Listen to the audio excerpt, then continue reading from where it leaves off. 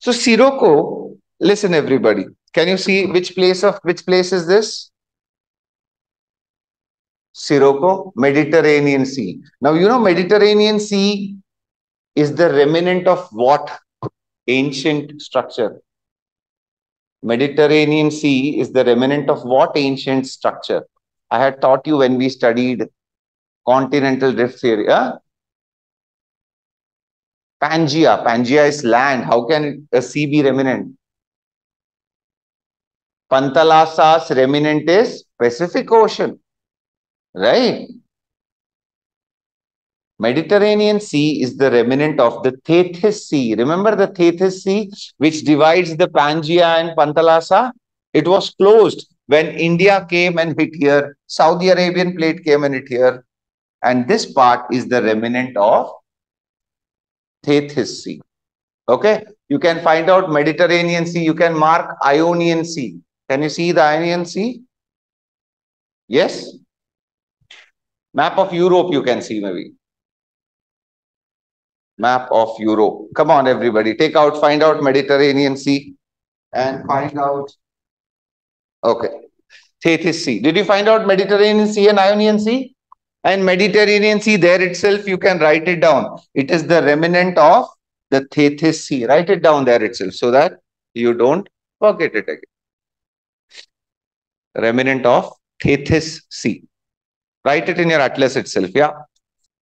Okay. Now, next wind we are going to study is Sirocco. Okay. Now, this wind, okay, which continent is this, guys? Africa. You have the Sahara Desert, right? So, warm and dry wind that blows from the Sahara Desert northwards, it comes to the Mediterranean Sea. And during its movement, it carries red color sand from the desert. Okay. And again, it crosses the Mediterranean Sea. It carries some water with it.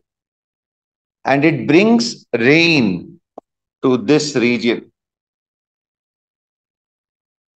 Okay. And this region we call as we'll be studying next cyclones and then climate. Mediterranean type of climate. They have long and dry summer. So they have summer for almost 7 months and it is completely dry. We'll study that. And this very exception of Mediterranean type of climate, we'll study that. Okay. So when it is very dry, this rain, this wind, Sirocco, will cross the Mediterranean Sea and bring in some rain to this part.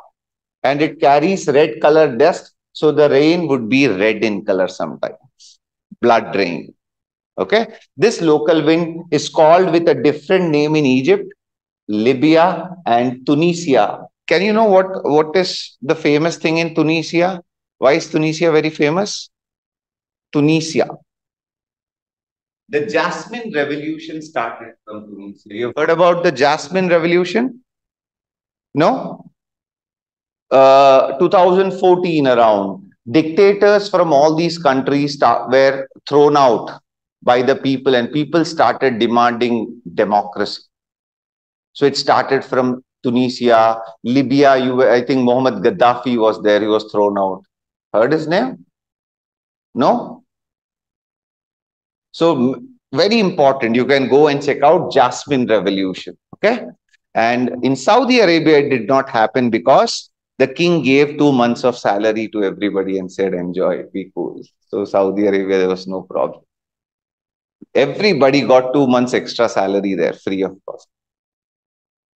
So there were uprising of people against dictatorship rulers and they wanted democracy. Okay. Okay. So write down Sirocco.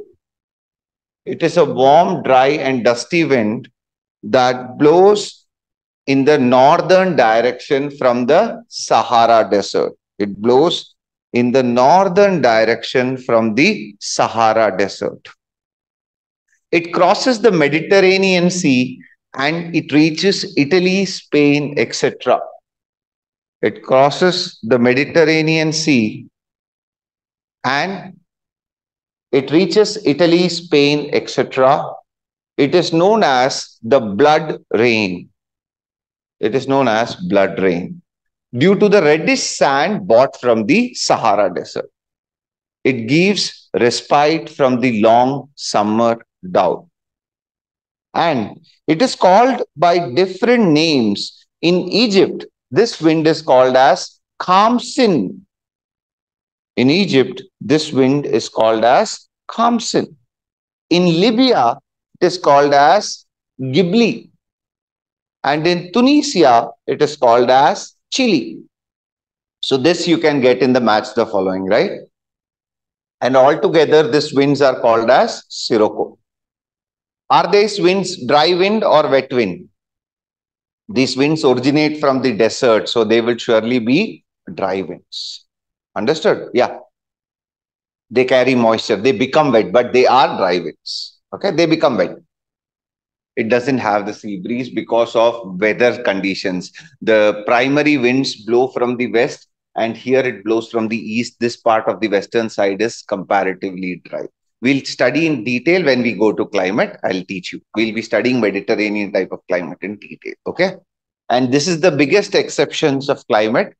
8 months of summer drought. And that is why you can see plants in the Mediterranean part which will have short growth, stunted growth. They won't be very big trees because they have to survive this 8 months of drought.